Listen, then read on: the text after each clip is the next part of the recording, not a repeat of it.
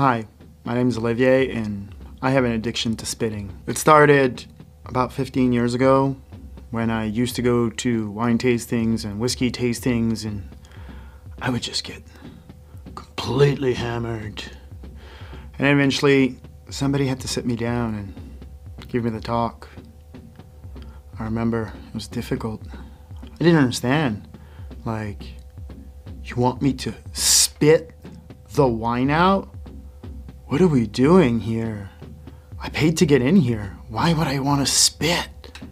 That's just insane. And then they explained to me that they were there just to taste and not to get drunk. It took me like years to understand that. Now, I can't go anywhere without my red Solo cup and spit. I'm just addicted. I spit everything.